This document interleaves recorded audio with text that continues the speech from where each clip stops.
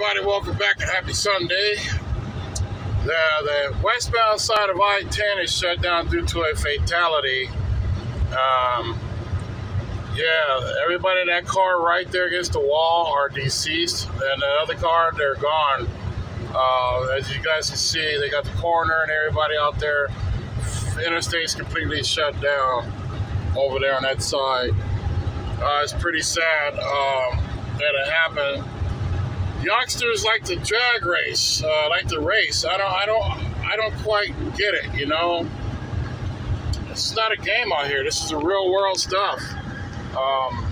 Things like that is not called for. As you guys can see again, it's just unfortunate that it had to have happened on the eve of 4th of July, where everybody's, you know, trying to celebrate the independence of this great nation of ours, you know.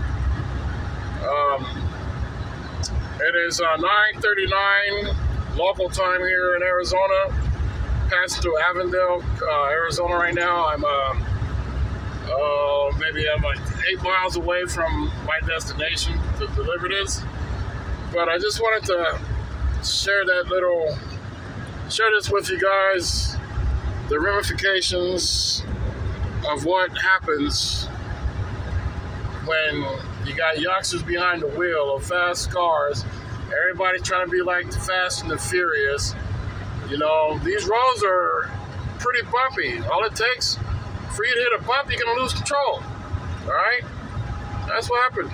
That car cartwheeled, Jesus, I think 8 times before hitting another disabled vehicle that was changing a flat tire. Now that guy's gone. You know, I mean, it really sucks. It really sucks. I hate this. I hope me sharing this with you guys show your younger generation, your kids, things what not to do. Now look at that. Just speaking of the devil, look at this guy. You see that? He'll be next. But once again, guys, have a wonderful day.